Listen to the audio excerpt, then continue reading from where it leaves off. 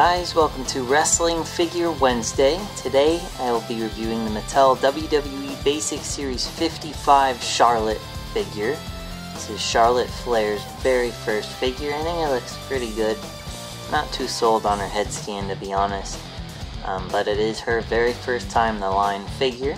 And this set is not at retail yet. By the time you see this review though, I'm sure it will be at the store, considering how fast all these figures have been flying out towards the end of the year. But you could get it currently on ringsidecollectibles.com. I know they've appeared in Canada at Walmart as well. And that being said, let's take a look at her up close in the packaging. As you can see, there's a picture of Charlotte there. It says first time in the line. There's the WWE logo. Here's Charlotte in a standard pose with the WWE logo at the bottom of her bubble. She is superstar number 67 out of the basic 2015 line, and it says Charlotte on the side. Looking at the back of the box, there's a picture of Charlotte. It says Charlotte in the WWE logo. It says recreate the action of WWE. Also in this set is Sting, John Cena, El Torito, Kane, Randy Orton, Bray Wyatt, and Undertaker. Now this is another one of those massive sets, so I assume everybody will just be one per case at the store.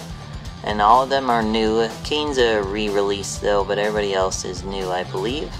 It says compete in these superstar rings, pictured as a Raw basic ring and SmackDown basic ring, and company information listed at the bottom.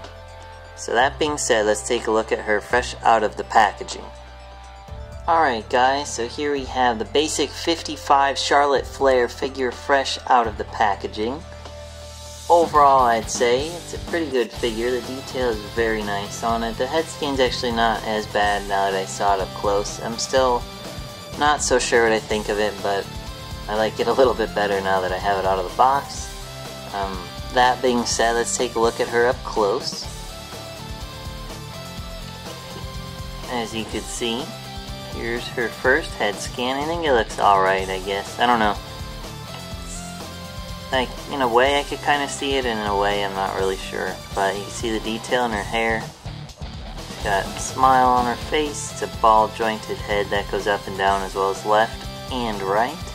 You can see her attire, which is actually molded to her, so it feels like she's actually wearing this outfit, which is really cool. You can see all the detail in it as well. The silver lining and everything. There's her logo there on this side. Has her one tattoo. It says, "In all else, for it will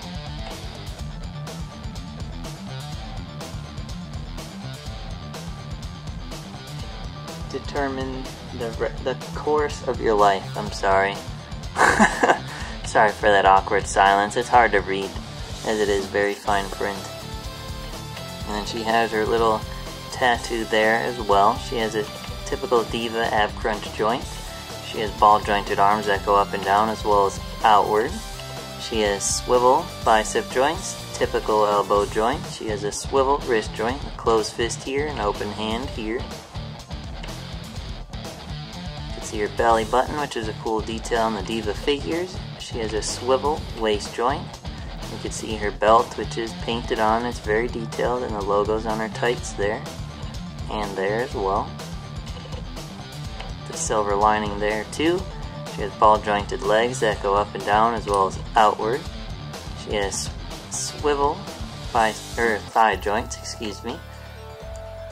Typical basic knee joints covered by these thin black rubber knee pads with padding and other wrinkle designs to make them look authentic. It restricts the movement a tiny bit, but not too bad. Then she has her kick pads, the swivel boot joint there. You can see the padding details to make it look like she's actually wearing kick pads. And then she has a typical ankle joint that goes up and down as well. And that's the Charlotte figure. Pretty cool figure, at least for her first one. Hopefully they do a better scan later on. This one's okay. I don't know, from a distance it looks pretty good, so I don't know. What do you think? Anyway, thanks for watching. Be sure to like Wrestling Figure Wednesday on Facebook to suggest future reviews you'd like to see me do. And I'll see you next week. Thanks.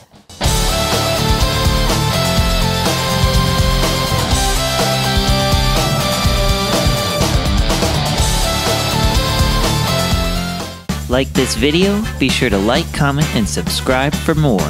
And check out my latest videos. For all your wrestling figure needs, check out ringsidecollectibles.com. Want to spice up your wrestling figure arena? Check out extremesets.com. Like wrestling? Tune into The Rack, Thursday nights, 10 p.m. Eastern on wildtalkradio.com.